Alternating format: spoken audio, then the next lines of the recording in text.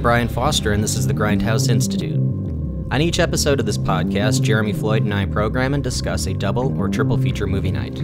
Each of the movies share common themes, and we discuss them here. We're happy you could join us for today's film block that will be the finale of a three-part series we call ZombiEvolution. It took over 50 years for the zombie to evolve into the pop culture icon we are all familiar with today. The look, feel, and behavior of this movie monster finally solidified in 1985. The zombie no longer resembled a lumbering human with disheveled clothing. It had finally become its own distinct creature. Today's Grindhouse Institute block is a double feature: Day of the Dead, the third in George A. Romero's original Dead trilogy, and Dan O'Bannon's Return of the Living Dead. Both films were released in 1985. In Day of the Dead, humans have become the minority, outnumbered 400,000 to 1, in a world overrun with the reanimated dead. A group of scientists, engineers, and soldiers have all found refuge in an underground bunker with the hopes of finding a cure to eradicate the mysterious infection. But the real danger lies inside the bunker.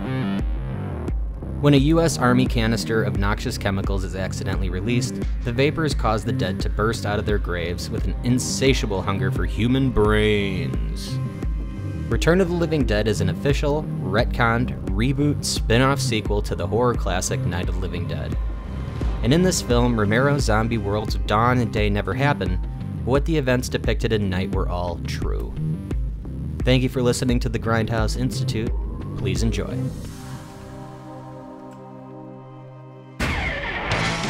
Party tonight or what? Yeah, we are gonna party. Well, where? Where are we gonna party? I like death. I like death with sex. How about you, Casey? You like sex with death? Yeah, so fuck up and die. Essentially from, I'll have to look this up again, but essentially from, 1989 through almost 2000, there was no zombie movies. Up until 28 days later? Yeah, which is when? 2000, 2001? Oh no, 2003. 28 days later. 2003. Yeah, so then all of a sudden, you get this big spike after sort of 9/11, and the zombie movies come out of the woodwork. And then you get an even bigger spike after the fucking 2008 crash. And that's where Walking Dead came out of. And it's interesting because in that form, it sort of solidified a loose definition of zombies that people had in their minds into this soap opera that they were following every week, and they were very, very, very, very familiar with zombie shit, to the point where you're selling zombie merch and zombie survival kits and all this crap. It's like Spaceballs the zombie. It's No, I had the idea when Walking Dead started to make a dollar store version of a zombie survival kit. I wish I could have met somebody that could have helped me with that, because probably could have made a lot of money doing that. Yeah. We wouldn't be doing a podcast now. You'd exactly. be living on the beach with a cigar. Right. Be living in that remote island somewhere, marking off a calendar. Yeah. Yeah. You wouldn't be talking about zombie movies. You'd be living one. What's that drum music that I keep hearing? Is that the soundtrack, or is that just, am I really hearing?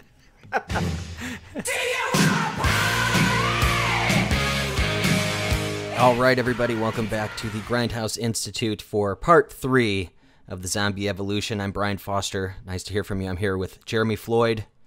Howdy. How's it going? Good. Yeah? It's going. Okay, good. That's all I needed to know. I didn't need you to expand on that at all. Oh, okay. Got it. Yeah.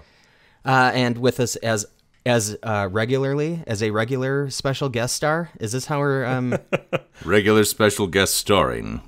Yeah. Oh, there we go. Michael Floyd, Jeremy's brother. Hello. Thank you. Clearly, he and I grew up watching and loving the same films, especially after our discussion last week. Mm-hmm. I'm glad to talk about today's double feature of Day of the Dead and Return of the Living Dead from 1980, both from 1985. Nice. Right. Only a month apart. Some 1 month apart. Yeah. Although I guess finished watching Day again last night, and that was a chore. But but it was I'll get into it in a second. But anyway, Sure. the what was crazy was how insanely violent it was, and I was wondering, like, man, did they get rated X on this? And They did. Or not rated. Unrated. Unrated, yeah. They couldn't give it an MPAA rating, yeah. And so didn't that like just tank any idea of it ever making money? No distribution. You can't get into theaters with no rating. And it was I think it was kind of an FU move by George Romero to say, no, I'm not going to, cut down anything in the film. And I mean, if you watch the film, as you just did, that violence doesn't happen until the last about 10 minutes of that movie. And it is ridiculous violence by that point. I mean, there's some moments, obviously, with the dream sequences and such. Well, like maybe 3 people in a row get Laffy Taffied in that one. And it's just Laffy Taffy. The one especially looks like there's like a gumball coming out of his eyeball when he rips his. Oh yeah, that was gross. But clearly, as we discussed in the previous episode, Day is definitely focused on the military-industrial complex, or at least a satire of said thing, and consumerism with Dawn, and then racism and. Well, I feel like the first one, the common thing that people always cite is like, it's the breakdown of the family or whatever, and that's kind of the, the child murdering the parents in the very end, right? And right. It's only one part of it, though, really, right? Isn't that just one minor part? It's a big part. Okay. Okay. I'll argue that. I don't know. The odd part about that is that she doesn't bite them like a normal zombie would. She straight up gets a hoe and murders them. Well, the she best does possible weapon. chew on her dad's arm. We see that when Mom comes downstairs and she's like, "What's going on?" And then that's when she grabs the spade or whatever, and which is I guess kind of close to the end of Day of the Dead, where there is a person actually getting torn in half, telling zombies to choke on the bottom half of his body. One guy getting his, the eyeball ripped out with the gumball. Another guy, I believe, just gets his head ripped off, and the sound effect there is him screaming. And then as the head is removed, they like pitch shift it, and it's like, like it just it's like his vocal cords are getting that was really good. The horrendous sound of vocal cords being stretched until they snap. It's hardcore violent at the end, but overall. It's a pretty tame movie. I guess bland movie is a better description. Well, I actually mentioned to Michael last night. I was surprised. So, we had originally watched it a couple of times in high school or somewhere around that age, and then it was high school. We would we watched it the first time just to see what it was, and then we sort of watched it with some friends and kind of did our own Mystery Science Theater. Can I ask what order you saw this in versus like dawn and night? It was in order. It was night, dawn, day. Yeah. But I remember just absolutely hating every second of it from high school. And then, but the part that I wanted to kind of get to on this discussion was just that, like, I was surprised at how much I actually was kind of into it this time around.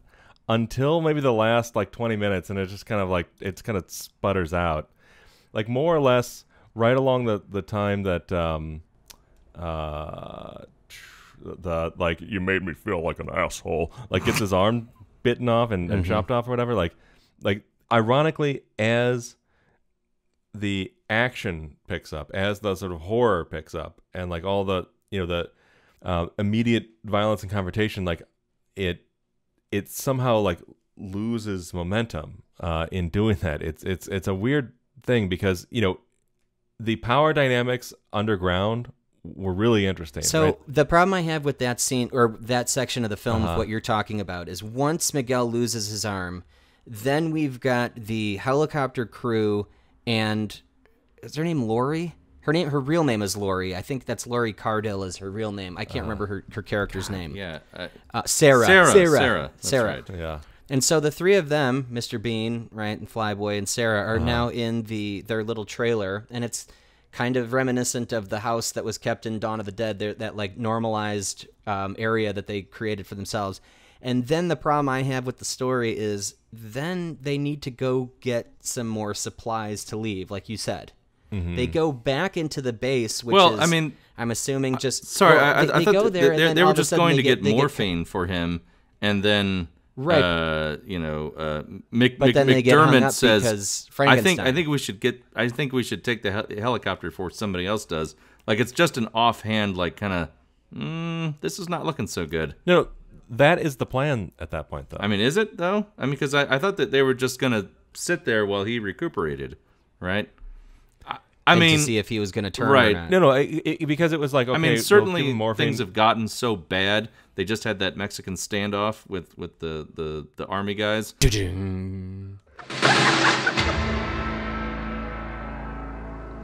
Yeah, like it's clearly gone past the point of no return. Shoot that woman or you were dead. You think I'm fucking around, Steve?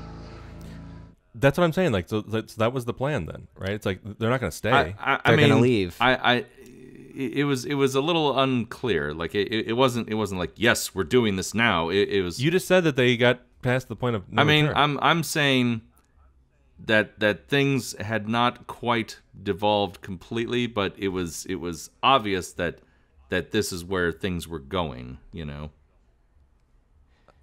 I was a little Right. fuzzy on that part of the story. I mean, like, I guess that yeah, section. I guess that it's a little unclear. Definitely seems like they were trying to push for this. Like, they're going to leave. We need to leave before someone else takes the helicopter. Okay, well, let me just get one last thing. So she grabbed the morphine. She runs into Dr. Martin. They're like, oh, let's go check out Dr. Martin. Dr. Martin? Oh. Yeah, Fisher. Martin, you Fisher. mean? Yeah. That's funny, Dr. Martin. The vampire doctor? Yeah, that she's working exactly. with? Yeah. And then they run back, check out what Bub's up to. He's like, listening to, classical music or whatever. It's like They have a moment. and it's like, wait, what are you doing? Get back to what you're doing. Yes, that's the problem I had. I'm like, why are they taking their time with this right now? That's they're just why like, I interpreted it as being them just thinking about it, Yeah, I just think that by that time we've already had the Mexican standoff, and you've already got Jamaican Flyboy telling everyone that, they're not going to keep you guys alive. They're going to keep us alive because we're their ride. Right. But you guys are fucked. So you either make the decision to leave or just die here with the rest of them, which I guess they could have done had they not gotten the whirly bird with them. Right. So. But yeah, I liked the shooting gallery ending, though. Like I said it before, I liked them running through the caverns to try to get to the ladder that led them out, and it was kind of like, it'd have been great in a little video game to have a shooting gallery of zombies. Well, just it would be popping up. great if you were playing that video game. It's boring to watch someone else play it. I mean, I know that is the entire conceit you're right about that. of what Twitch is supposed to be, watching other people play games. But I find it kind of boring. But especially when like the characters are like, okay, like they didn't really have obstacles. It was just like every once in a while a zombie would pop out and they'd take care of it. Just while they were like reloading, there was like somebody that would pop up, and it was just they'd get him every time. But it wasn't it wasn't compounding, like where it's like, oh no, we ran out of ammo. Oh no, this happened. Oh no, we're being surrounded. Oh no, it's like, no, they added another person when they ran out of ammo who had like a whole slew of ammo the next time. Like it was like one more person got added to the group. I mean, I watched this movie and I was very into it watching it again, and I watched it as if I was watching some sort of comic book or a cartoon. And I think if this movie was animated, it would be a pretty dope cartoon. I mean, Wouldn't have to take it so seriously. Maybe that's part of it too. But I actually was, like I said, I was kind of into it as it was happening. This is the third time you've seen it, then? Yeah, third or fourth. I mean, I haven't seen it in years and years. The parts I remember are some of the grisly violence at the end, and then I don't know what, Bub learning his ABCs, and I liked Bub. He was my favorite part of the movie. Parts of like Yeah. That guy's line. I think we would say that to each other all the time, with just the like, you made me look like an asshole. You made me feel like a piece of shit.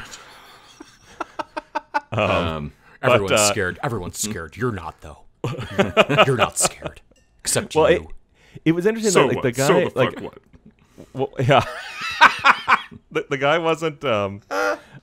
It seemed like they were gonna make him a bigger character, and then they just kind of gave up at a certain point because Well, I feel like there's a reason there he was some so really stressed out. I feel like he probably was a soldier, right, that went through some cool stuff, and we didn't see any of that. Well, okay, or it's just that this underground world that's like ticking by day by day in that concrete bunker, is just kind of getting to you, and like as we like learn throughout the rest of the movie, like the sort of madness and the like the stir crazy aspect of it, you could see that kind of coming. Well, into yeah, it. and I was saying because we kept noting that Rickles and Steele just laugh hysterically nonstop. And I was just like, yeah, these guys have to be on whippets or something. I mean, they just have to be like stoned out of their minds. They've been there for months, and like they do this every day, and they're still like, woo, let's get up, woo. And yeah, they're just like completely insane. I mean, all it's like, throwbacks got big dicks. So like, I that's why I had to imagine at least those two characters were on something. They just look zoinked out of their minds.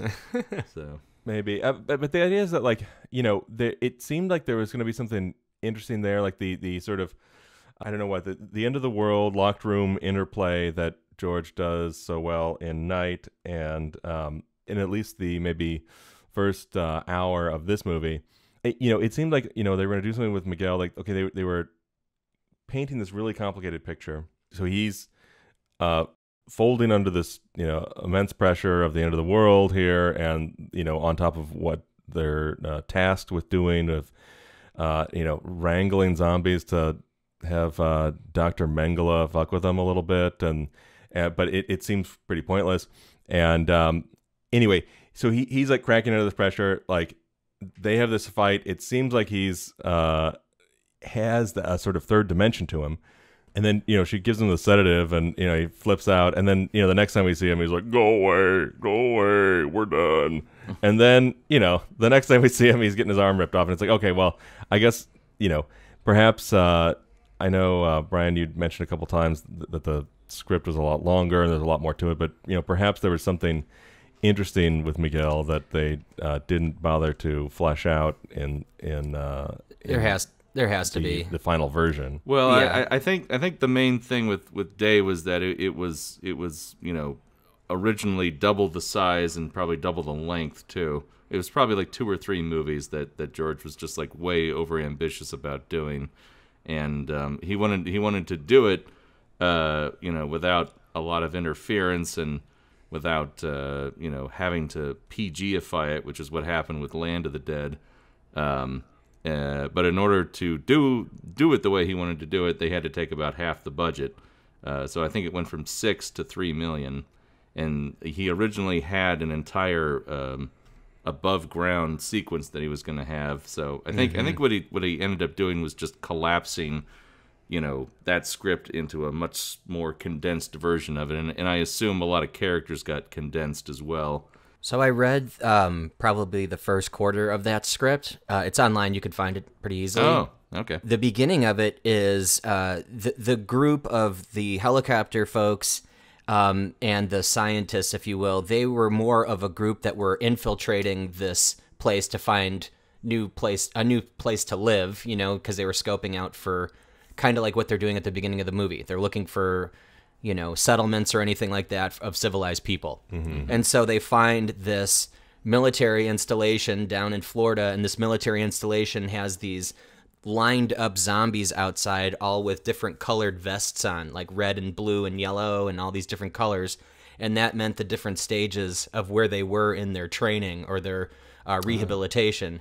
And so they were using them literally like the Blues would be like their own separate army that they could send out and like infiltrate. And then the Reds were more aggressive and they could send them out like kind of, they just started becoming militarized, but weaponized. And so that's pretty much as far as I got through the script. We should share that out on social or something for this. Yeah, we can put the link in the description or something. Yeah, exactly. But clearly the movie had a perspective on, the military industrial complex, like you were saying, or like, I actually, maybe more so Return has that perspective. In this one, it's more so the military itself, maybe. Kind of fascism. Yeah, exactly. And what was interesting about these movies and like the time they came out in, this is 85. So in the 70s, in particular, late 60s, early 70s, the depictions of the military in American movies were, getting more and more critical. It had switched out of the Audie Murphy,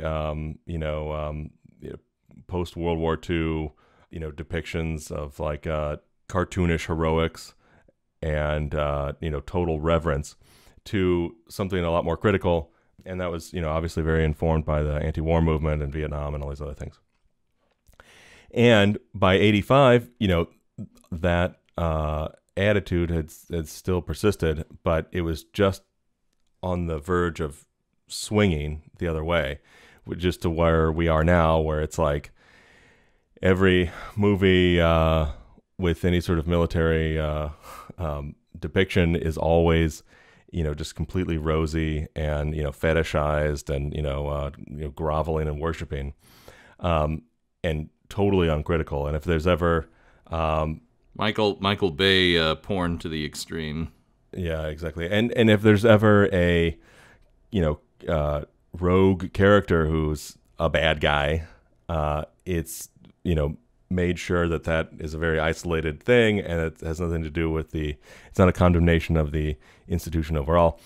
Right. But what was interesting is like, how these two movies, it was still in that mindset, and, they were, the culture was still allowed to, criticize and, sort of point out the flaws in the sort of the military industrial complex, and these two movies had an interesting perspective on that.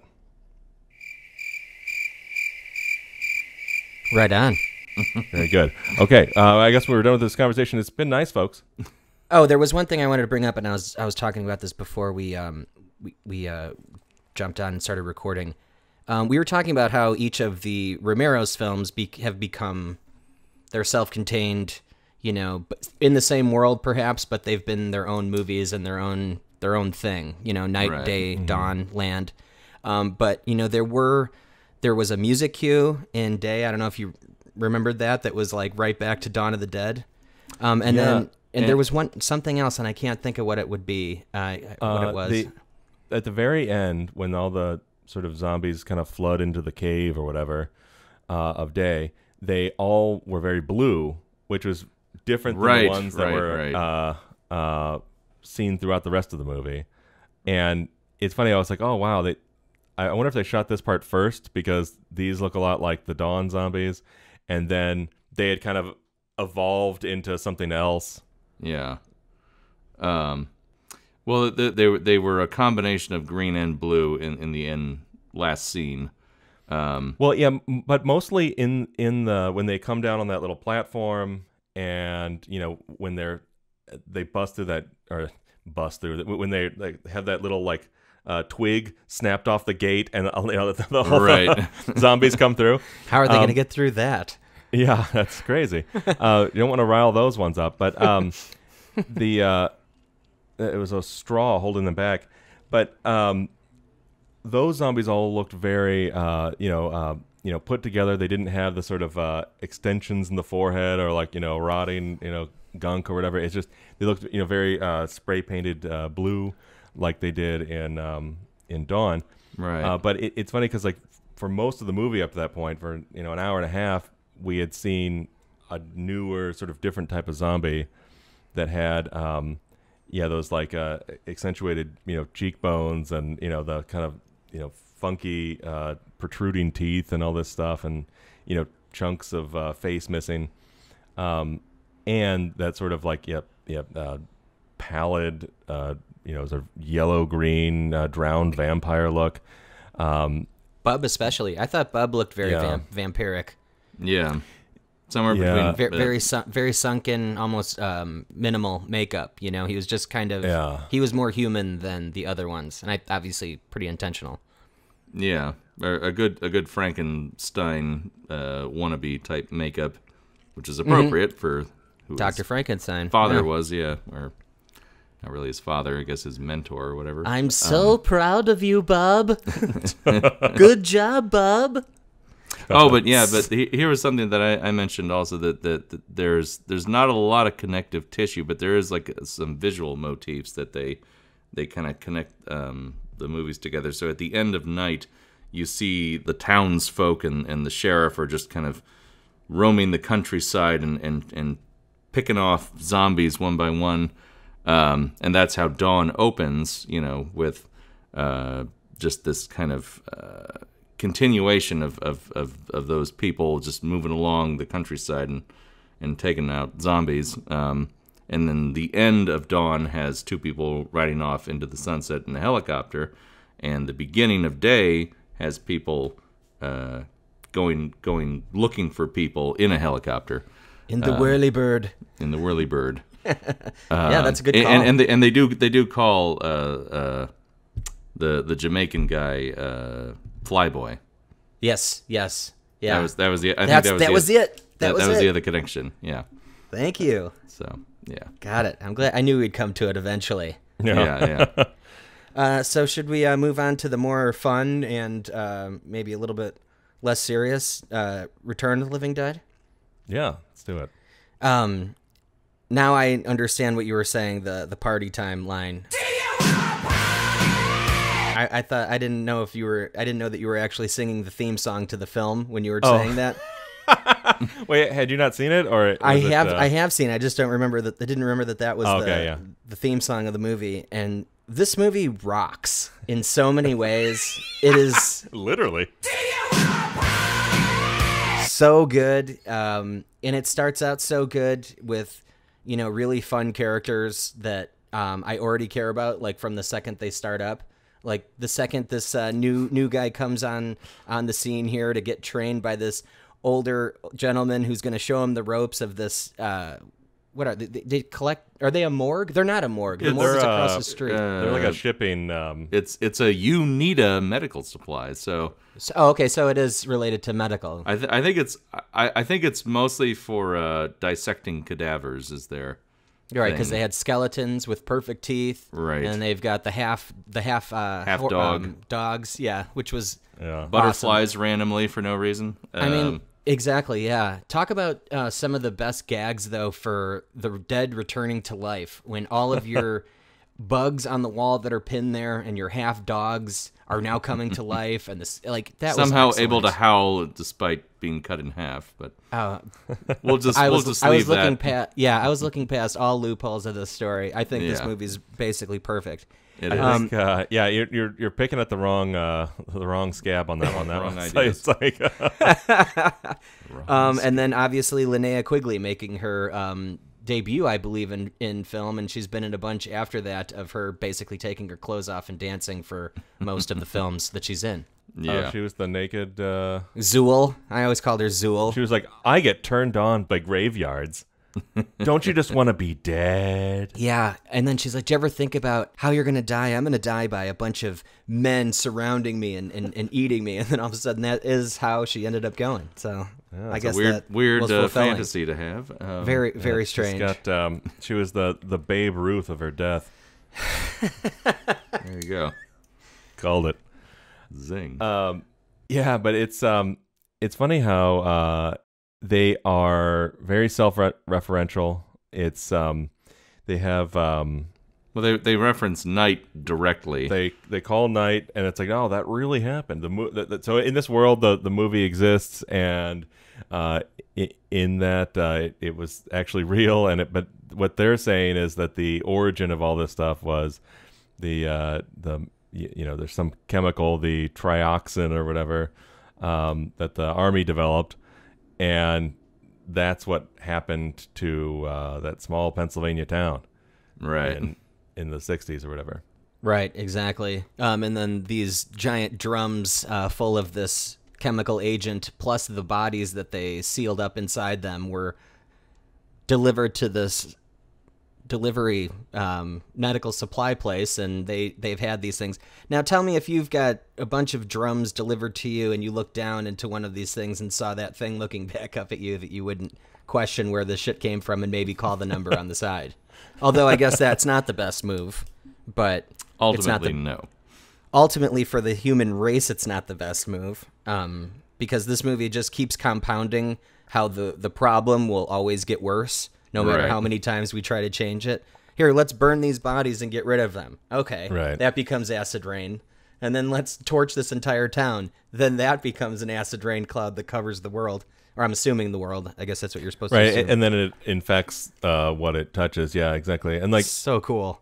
So cool. Right, and the idea is that they've sort of unleashed this horror upon the world, and there's sort of no going back. You can't put the genie back in the bottle.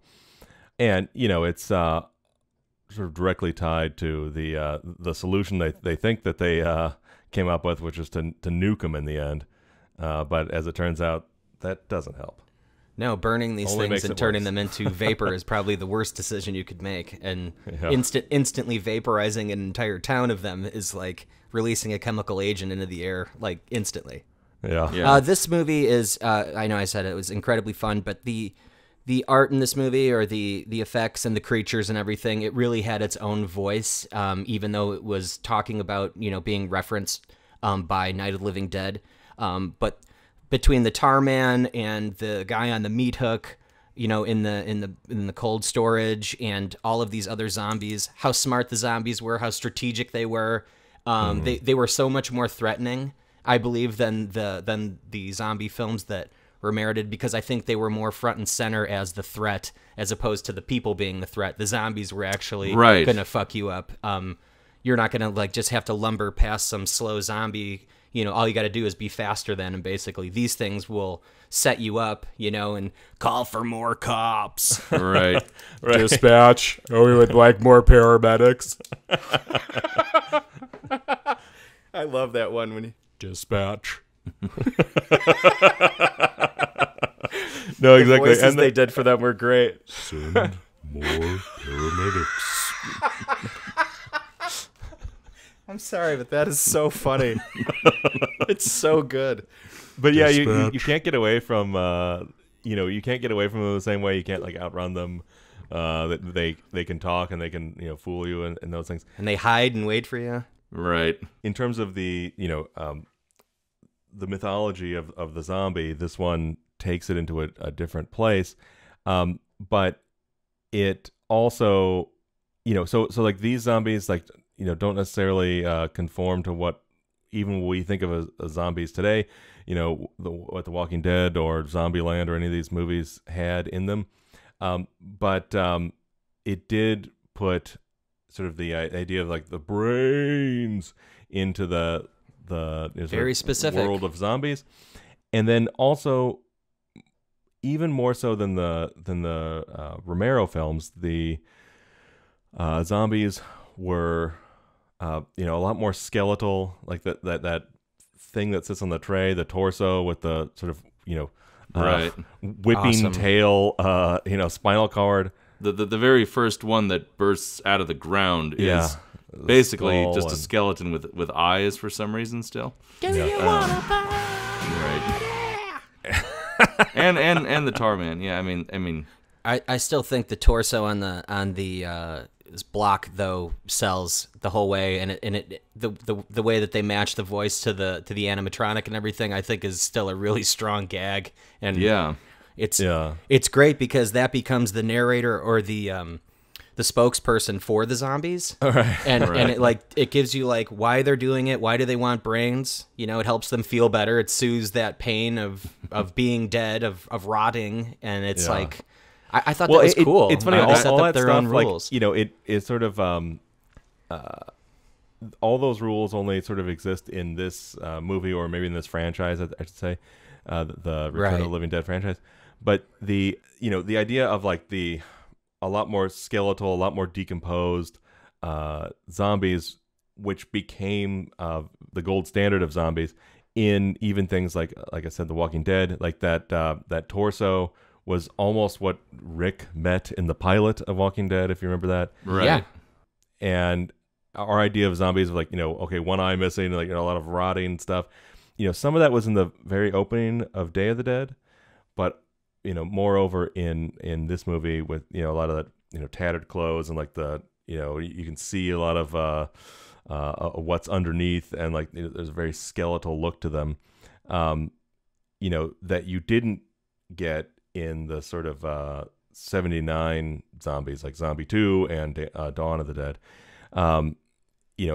This is sort of part of the reason we wanted to put these movies into this discussion, because it's like, even though the Return of the Living Dead, they have sort of different rules about the tar man and like the origin story and like the needing brains and whatever, where the monster got to as a movie monster kind of landed in this format in 1985. Right.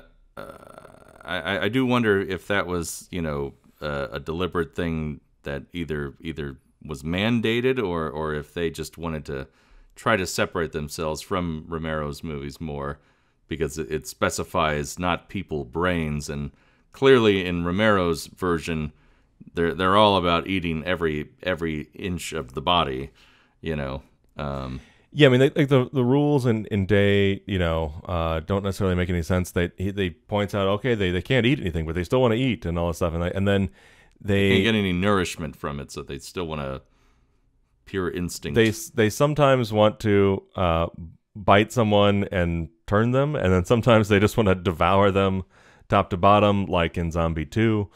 Although I guess I will say in Day they did point to the possible, or at least they hinted at the possible theory that there are different sort of classes of zombie, or different types that will, some are more aggressive and some are more like Bub, and right, because Frankenstein had to actually put down one of them. He said he was too unruly. He couldn't break through to that one, so he had to put that one away.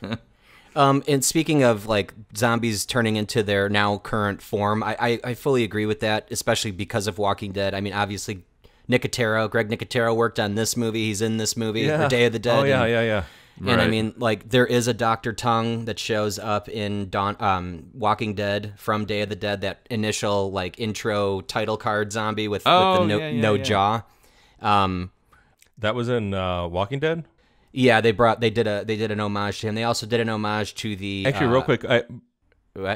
What's funny is like the Dr. Tongue. It's a good example of like, man, like think of how different the standards are for this level of violence. Right, where it's like Day of the Dead cannot get an MPAA rating. It's like it's so awful. You can't show it. Now it's on TV. And now it's just on regular basic cable. Exactly. I mean, we've been totally desensitized to this kind of stuff, and I think now they've realized that zombies are no longer people, so you can dismember them, and you're not really showing people dismembering people. You're dismembering monsters at this point, so it kind of has that fantastic I guess element. maybe that's how they justify it or whatever. Justification. But probably they got around it, yeah. Yeah. They didn't have to go full Evil Dead, green goo coming out of everything. Different colors for no reason. Yeah, exactly. But we're gonna watch Evil Dead, right? At some point, is that what you just said? Evil Dead? Yeah, I don't want to skip out on that movie at all. We'll find a. Or maybe that's our sequel day, right? Wasn't that one we were talking about for sequels? Yeah, we were talking about Evil Dead 2. Yeah, like where doing a little series of movies where the sequel was better than the first one. And I think Dawn of the Dead fits in there perfect. We'll watch it again. Disagree. Night for sure is better. Is that right? In my opinion. Yeah, there you go. God, that's such a terrible opinion. It is funny that Romero said that he thought Day was the best of his movies. I think he was just trying to justify that one. Because I think this is the first, and that's why Brian believes it. He'll believe anything George says. That's right. This is the best one. No, this is. I think he was the most considerate to the zombies in this one. They became, who he felt kind of more sorry for, and you started feeling a little bit more for Bub, or what the potential of Bub could be on a larger scale. And so I think that's why he defends this one. But if you watch his films that came after this, Land, and then The Document, Documentary of the Dead, or I don't even remember what I didn't see Diary. Diary of the Dead. Thank you. Diarrhea of the And Dead. then there was one more, I believe, the Survival of the Diary Dead. and Survival were the two later stages. I vaguely remember kind of liking Diary. I'd like to see that one again.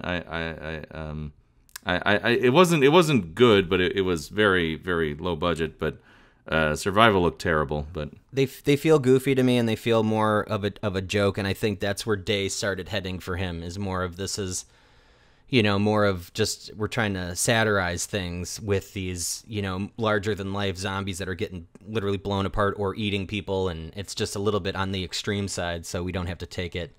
Right. It's a little bit more comical.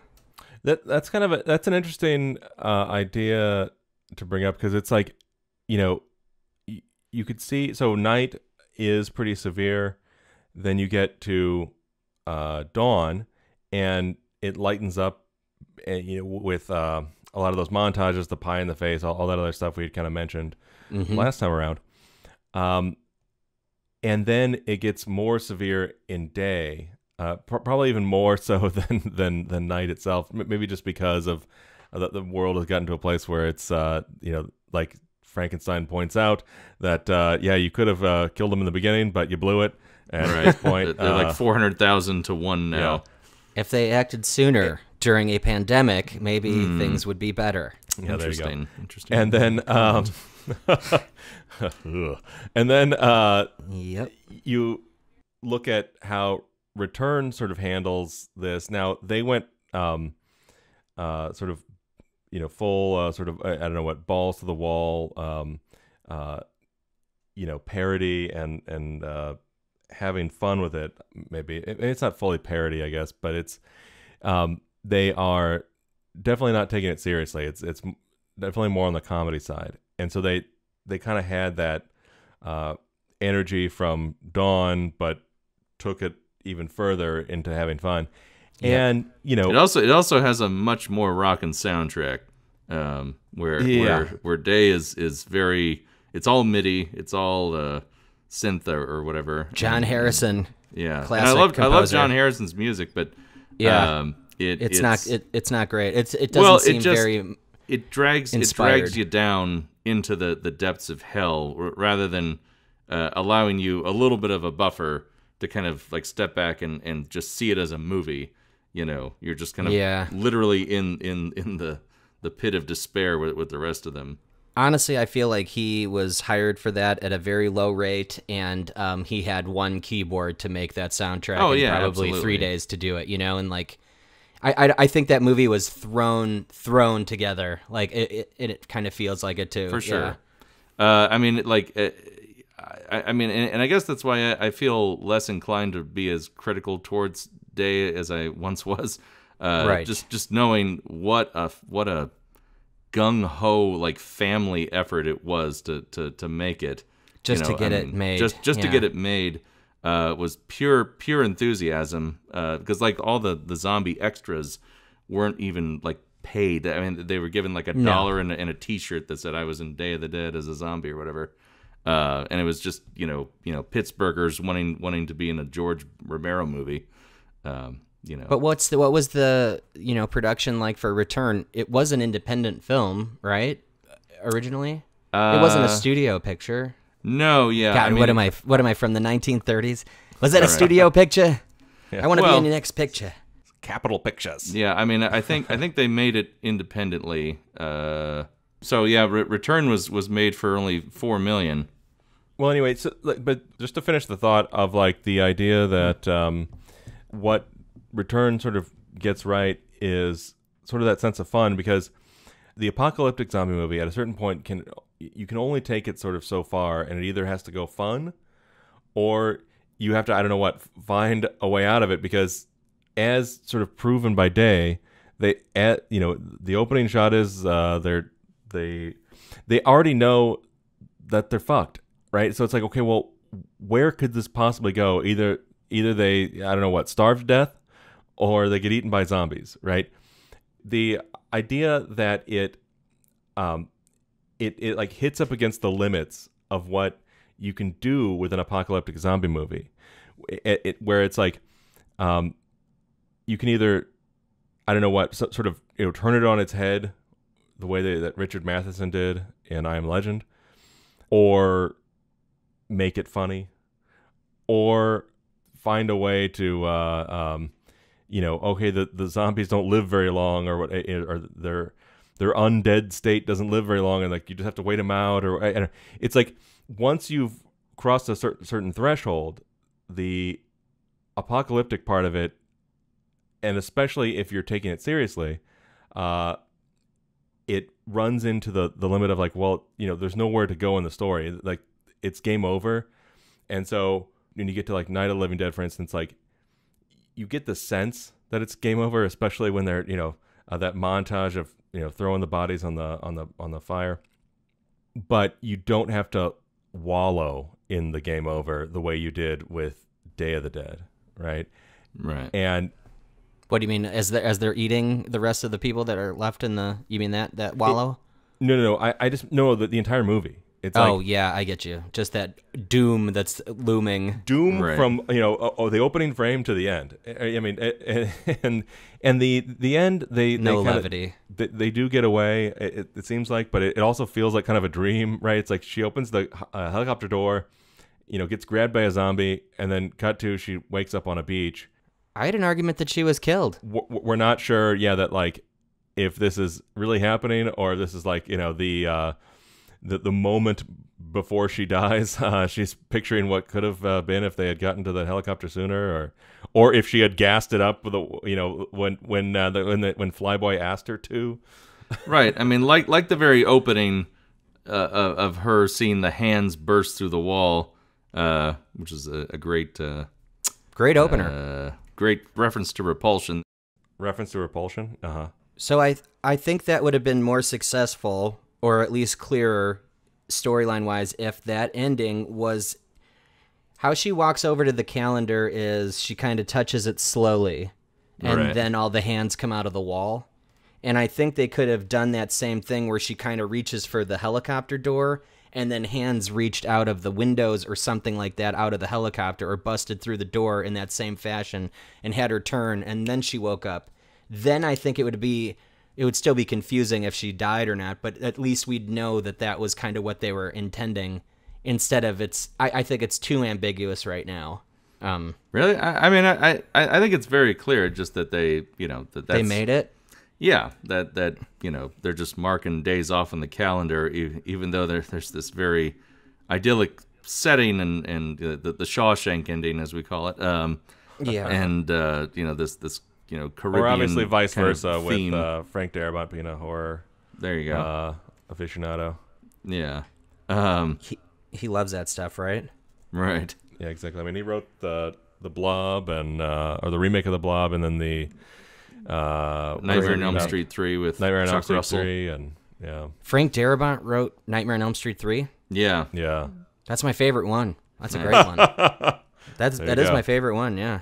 But I mean, I didn't have a problem with the ending. I actually, I kind of liked it.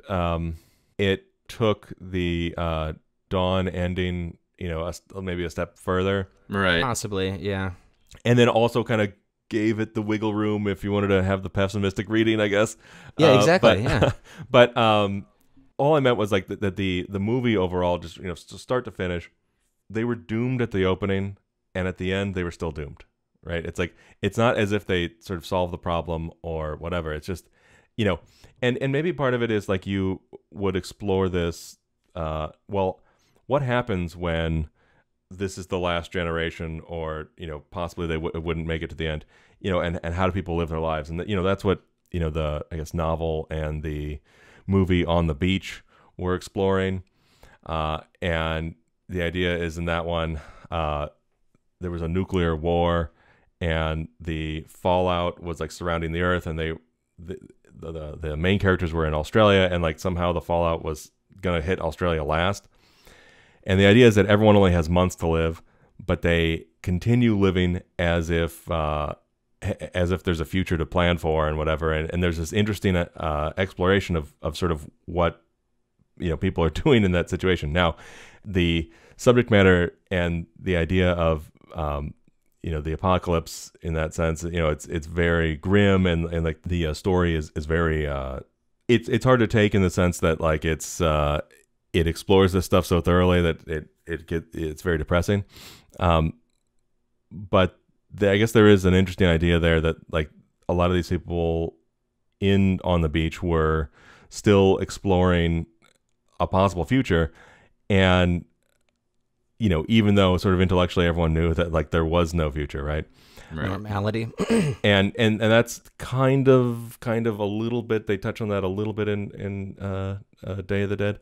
But anyway, I kind of find that the zombie apocalypse movie can only be taken so far without some sort of either Sharp turn. sharp turn to like conclude it. Yeah. Or taking itself a little less seriously, which is why I found Return a lot more palatable than Day. If I could jump in and kind of expand on that, the doom that you talked about through Day, it kind of desensitized me by the end when all that grisly violence happened, because everything sucks, you're not going to make it, and then by the end you're like, okay, that they got what we knew that they were going to get the whole time. Right. Well, also it's because they were like those shitty soldiers, and you wanted them to die. That's exactly. Part of it too. But Return had, these groups that were, very likable, first of all. You kind of got in touch, especially with the guys working in the supply store. But what they had were moments of this, like, success. Like they went and killed this first zombie, and they burned it. They put it in the incinerator there. And then, we had a victory. And then all of a sudden the two guys are really sick. And then so we got to take care of them. So we got to make sure that they're getting sicker and sicker. They call the paramedics in. We find out they're dead. And then by that time, things get worse again. So you had like these like rises and falls. I can't find a pulse here. Yeah. But at least you had moments where you're like, oh, God, they did it. Oh, shit, they didn't. Oh, God, they did it again. Oh, fuck, they didn't do it again. And it was like that gave you a little bit better of an emotional ride. That's true, too. Yeah, it's structured better. I felt like Bub watching Day of the Dead. I was just kind of watching it like... Hello, Annalisa. Yeah, I mean, the tones of the two movies, I think, are the biggest separation between them. Obviously, they're both completely nihilistic. Even though Day has this very kind of sunshiny ending, and Return has the absolute obliteration ending. Both. But the actual ending is, do you want to party? It is true because Day just so completely encapsulates you in despair, and Return gives you this fun sense of survival that's going on, and like you said, there are these turns where they're almost making it, they're almost getting out, and then they get pulled back in. I mean, arguably that's a better written story, right? Or at least what we saw on screen.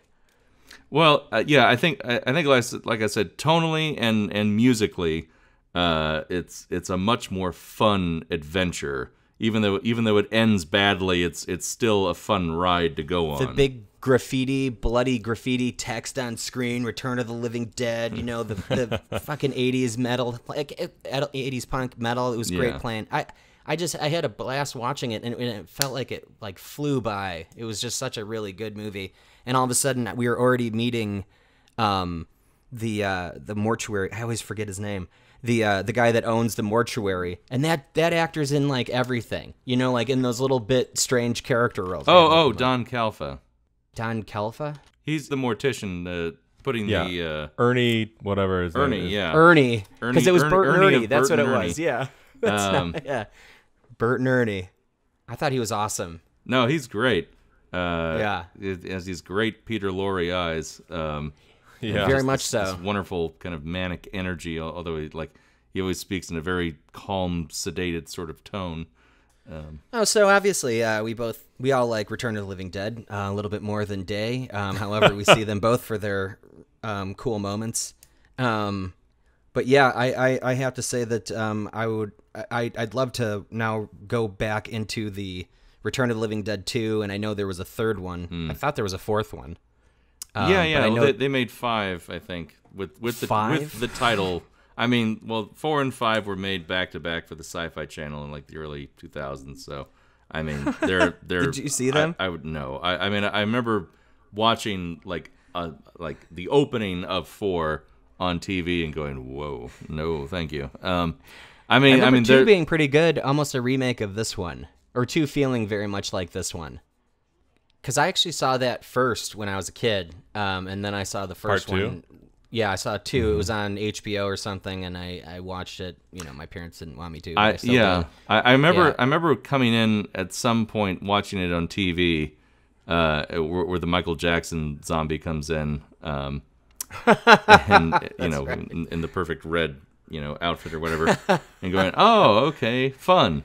And watching it from that point and going, oh, okay, this seems kind of stupid, but whatever. Not realizing it was the sequel to Return. Well, that's funny that they put Michael Jackson in there. It was just a jacket, but I mean, it was everyone knew what it was referencing. Sure. I was mentioning to Brian, oh, maybe we should put Thriller in with this in the mix here. The whatever it was, 12-minute short film, the John Landis thing, the music video, and only because they're right before the famous zombie dance, while it's the Vincent Price narration, the dead kind of coming out of their graves looks almost exactly like the montages of the dead coming out of their graves in Return of the Living Dead. Yeah, and I think both of those were heavily influenced by the EC Comics look. William Stout, the makeup effects guy on Return, talked about that a lot. That he and Dan were big fans of EC, and that's the aesthetic that they wanted. That hand coming out was always that one close-up that they would put in those EC, like Tales from the Crypt comics. And that was like the one thing. It was just the hand, and you knew that the zombie was up and ready to go. Right. And then it would switch back, but that was just a classic move. Oh, that's interesting. So you think that a lot of the look of those scenes and those montages in Return were more influenced by those comics versus the Thriller video? I mean, because Thriller obviously was a huge landmark success, and it everybody was aware of it. You couldn't not be. Right. I think that was their biggest take, because Dan had actually worked on 2 other movies that had kind of zombies in them. One was a segment of heavy metal called B-52. Yeah, that was awesome. Yeah, which is probably the best part of that movie, which is the... when you say Dan, you mean Dan O'Bannon? Dan O'Bannon, yeah, sorry. Yeah.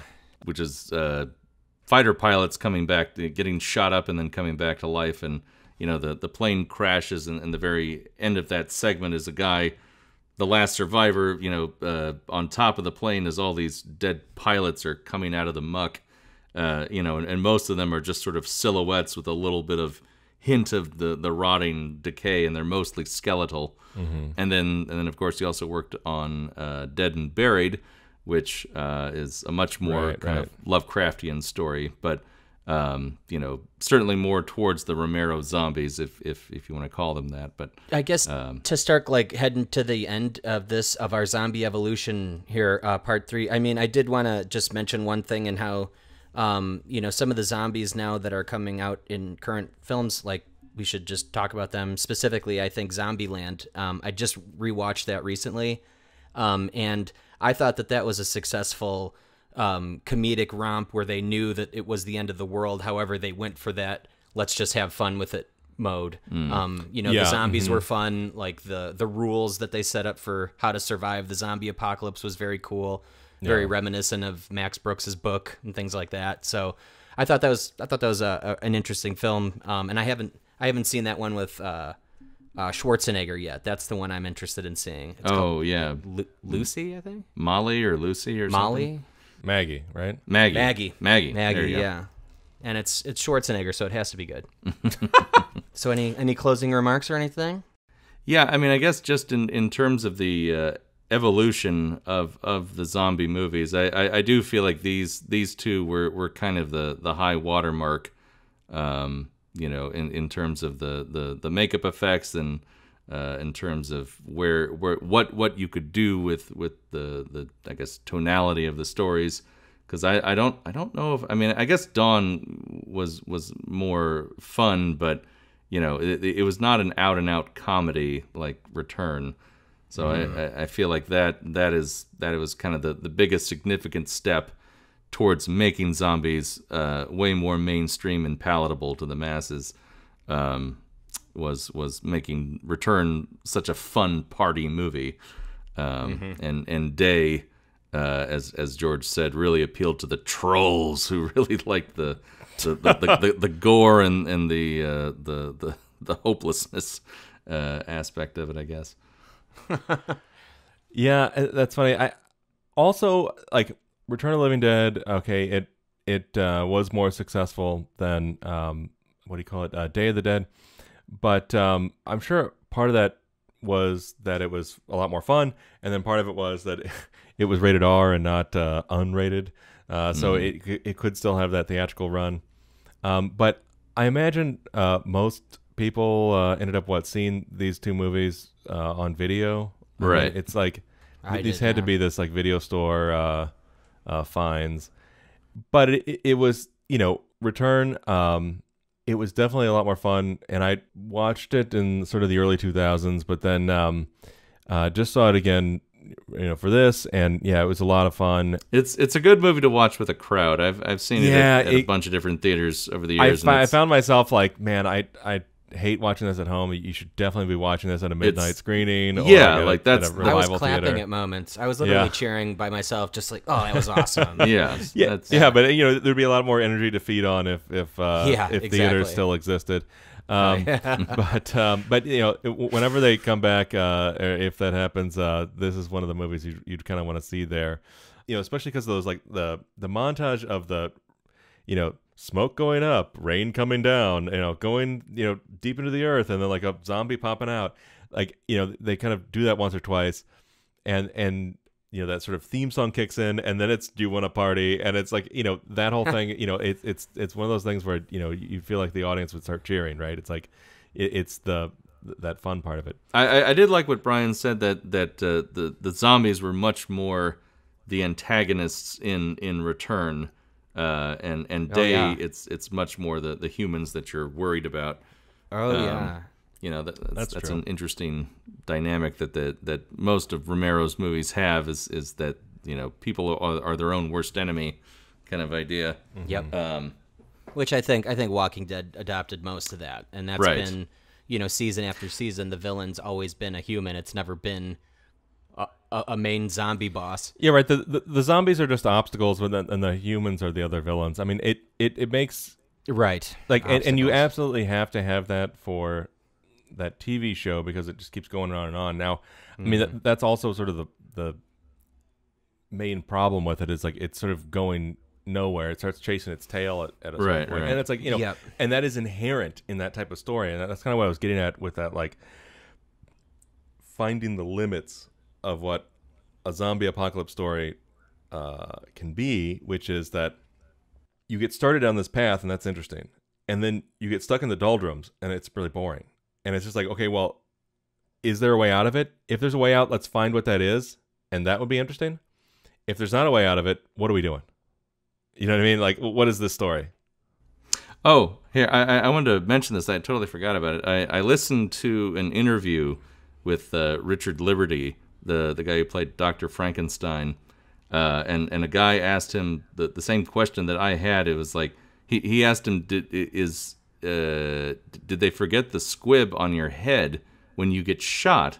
Because you only get shot in the chest, and Bub finds you, and you don't come back to life. And he's like, no, they never put a squib on my head, and they never did a shot of me in zombie makeup or anything. So I guess that was just a fluke that they didn't quite follow through on the rules there.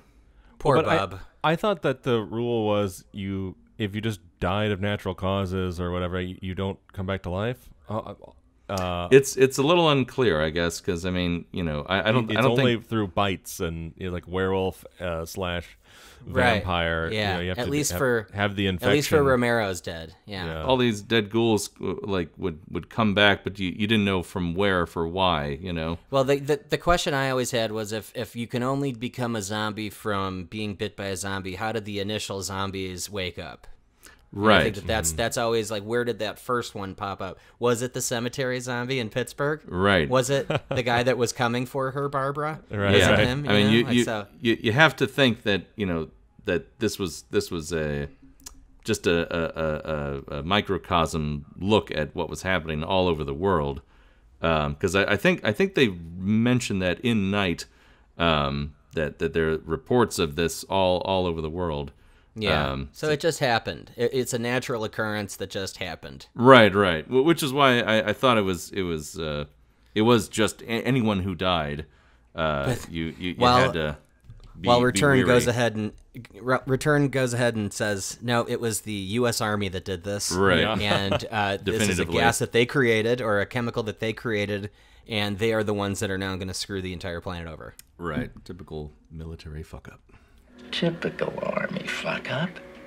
The transportation department got the orders crossed. Typical. Is there anything else you wanted to add, or? Not really. I mean, Michael, you don't know any good clue stories for Return, do you? I mean, there's nothing. I don't know. I mean, it's okay if you don't. It's just like I'm just curious. I mean, probably nothing he hasn't said like 1,000 times in other interviews. I mean. So you know Clue? So yeah, Clue and I got to be pretty good friends. He was in quite a few film and TV roles. Oh, he was. I was looking thousands. I mean, just endless amounts. Tons of stuff. Is he a nice guy? Is he as nice as he seems on screen? Is like. Okay. Okay. That was a great response. No, I mean, Clue's great. He's I call him the patron saint of hopeless artists. He's Yes. very. Oh, he's very. He doesn't take shit from anybody, and he doesn't suffer fools. As most people of his age and ilk would not. But Kid, I want to tell you something, and I mean this sincerely. No matter what happens, don't name it after me. I'm assuming he's since retired from acting regularly. He has retired, although he was just in Once Upon a Time in Hollywood. He had a little cameo in that. Tarantino, he's just so funny when he puts in all the cameos. So to answer my original question, no Clue stories, huh? Okay, well, I mean, yeah, the most famous one was just that he just how close he came to killing the guy, the tar man. Oh no! Not Alan Turing, who played the tar man, but there was a little guy that they put in the suit for that specific shot. With him knocking the head off or whatever. Him knocking the head off because they had to build up the body above the neck or whatever, the shoulders. Yeah. But yeah, I mean they did it in one take, and it was exactly what it looked like. And Clue said he really was like kind of regretted doing that. I mean, afterwards, because he was like, man, if I had just slipped a little bit, I would have killed that guy. Because he oh man, he didn't know how firmly attached the head was, and he didn't want to screw up the shot, And Clue's just the consummate professional, so he just went up there and whacked and I mean, he said the whole like everything on set just stopped and went dead silent, just for a second, because like nobody knew what the hell was going to happen. So. He was an inch away from creating another Twilight Zone. Pretty much. The movie. Oh, boy, yeah. John Landis. Yeah. So. Ties back into Thriller. There you go. Anyway. Well, cool. I think that should just about wrap it up. We should probably do something a little happier next time. Maybe something not so apocalyptic. Yeah. Just to cleanse the palate a little bit. But this was a really fun series to do. Yeah. This is great. Yeah, no, it was... overall, it was pretty fun to explore. I think, Brian, maybe you got the right idea. Let's switch to something a little more lighthearted. Gears. Yeah, so thank you very much for listening to the Grindhouse Institute. I'm Brian Foster. And, we'll be back with our next episode, which we will not... I guess we don't know what that is yet. Yeah, we'll figure that out. TBD. Yeah. All right. Bye. Bye, everybody.